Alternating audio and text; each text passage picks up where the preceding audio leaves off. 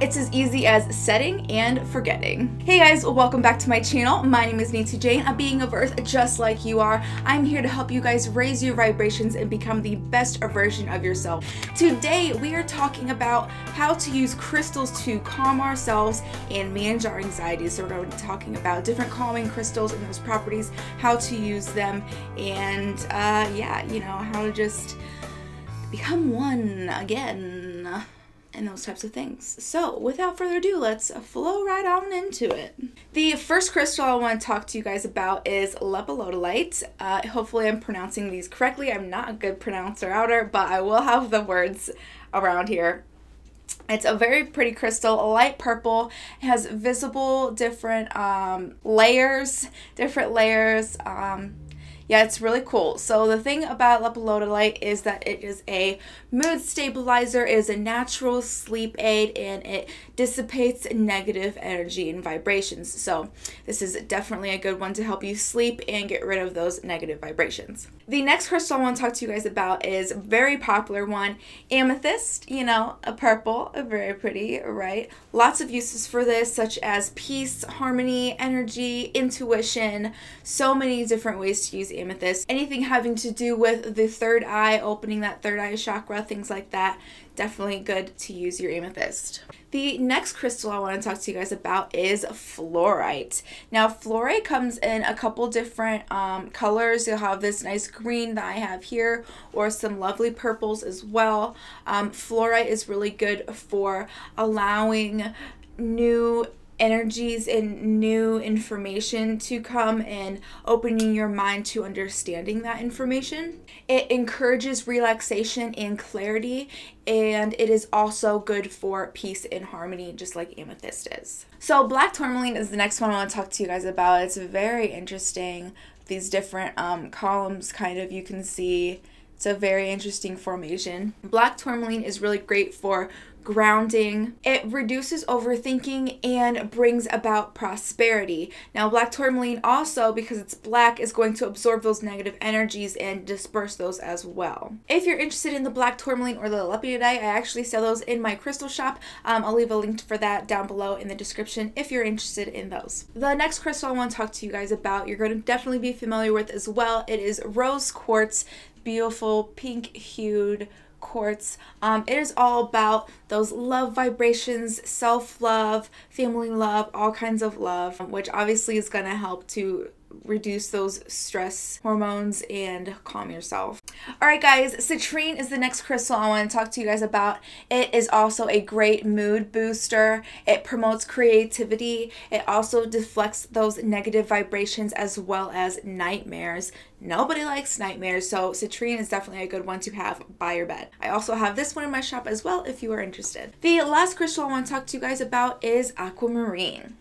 It also is going to dispel those negative vibrations as well as promote joy and peace. So this is definitely a good one to get rid of those negative vibrations and boost your vibrations into those high frequency vibrations. Alrighty guys, now let's talk about how to actually use these crystals to calm ourselves and our anxieties. The first thing you want to do before you start to use your crystals is cleanse them of the past vibrations and energy collected within it. You can do this by smudging or with moon water or using selenite crystal. I do have a video on that here of how to charge and cleanse your crystals, because after you cleanse your crystal, you are then going to charge your crystal, raise those vibrations back up to their good and fullest highest potential so that they are able to help you in your next endeavor. Now that your crystals have been cleansed and charged, they are now ready to be used. There are a few different ways to transfer the energy into your body from the crystal,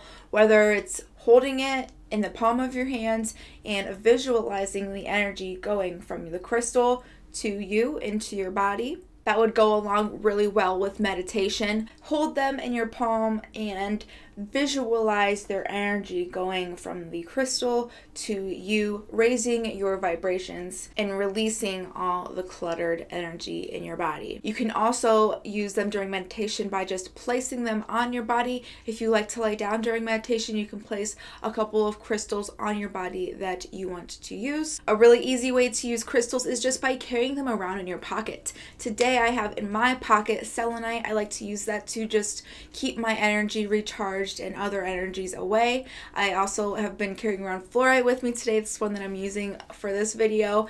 Fluorite to help me absorb that new information and keep everything clear. So carrying crystals in your pocket, just those small ones, are a really simple way, as well as bracelets, jewelry, necklace, rings. This is a hematite ring here. Hematite is also a really great crystal. It absorbs those negative energies, and actually with a ring, if you don't cleanse it enough, then when it absorbs so much energy, this ring is actually going to break and get rid of that negative energy for me, get it as far away from me.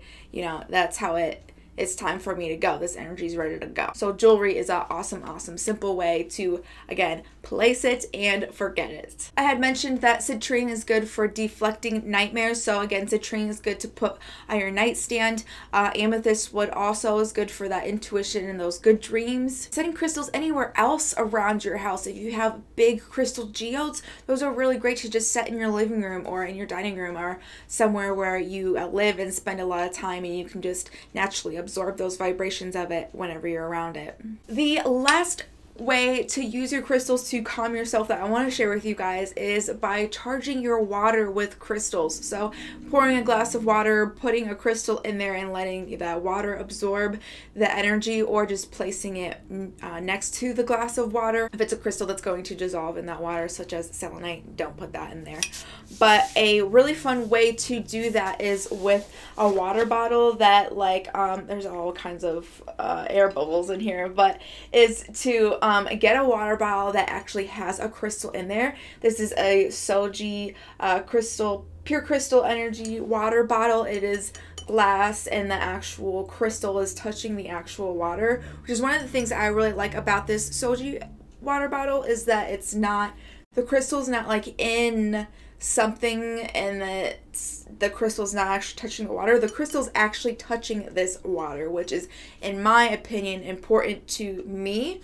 Other people, it doesn't bother them that the crystal's not touching the actual water, and that's fine. That's up to you and your choice, your thing. But I do recommend this water bottle. I really like it. The top comes off, the bottom comes off, and then the actual crystal is in this little plastic thing that unscrews, and then that's how you take the crystal out and how you clean your whole bottle. So it's really great. I really love this water bottle. Amethyst, again, good for peace, energy, harmony, and intuition. Really great. And it comes with this little case. Thank God it does. So Soji Energy water bottle, definitely get that if you're interested. This is not a promotional video, but I really like this water bottle and thought you guys might like it too. They also have some other cool products on their website, so check them out. But yeah, guys, I mean, that's pretty much it. Actually, there was one more crystal I wanted to share with you guys, and that is just clear quartz crystal.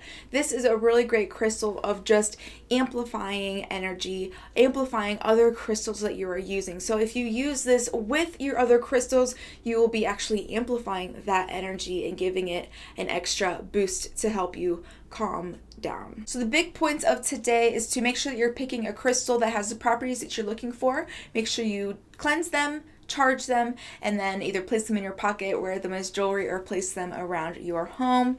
Charge water with them. If you have any questions or other ideas of how to use these crystals, please ask them down below in the comment section. If you want to learn more about cleansing and charging your crystals, I do have a video here for you. Next week, we're going to be talking about how to program your crystals and give them another big boost of energy. And until next time, guys, make sure you hit that subscribe button and that bell so that we can reconnect every single week and learn and grow together and become the best versions of ourselves. I can't wait to see you guys next week. I hope love, light, and energy find their way to you guys. Bye. excuse me, just burping in the middle, and creativity, and that is incorrect.